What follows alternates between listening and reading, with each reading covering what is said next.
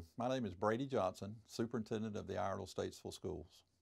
I'm sure by now you've heard that our community has a very important decision coming up on November 4th that will impact our children for generations to come in our county.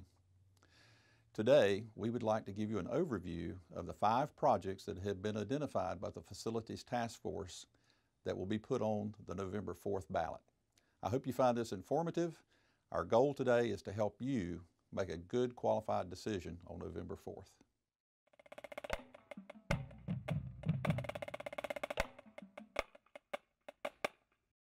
Today, we're at North Iredell High School where Principal Teresa Evans Hayes will guide us on our tour.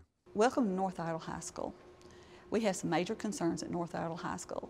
We have some classrooms that are majorly overcrowded.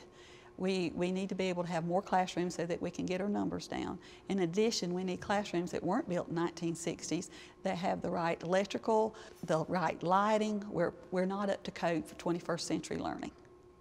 We need to work on our safety issues. We have awnings that are deteriorating, and that can be a major concern if some of them were to start falling or if they were to collapse.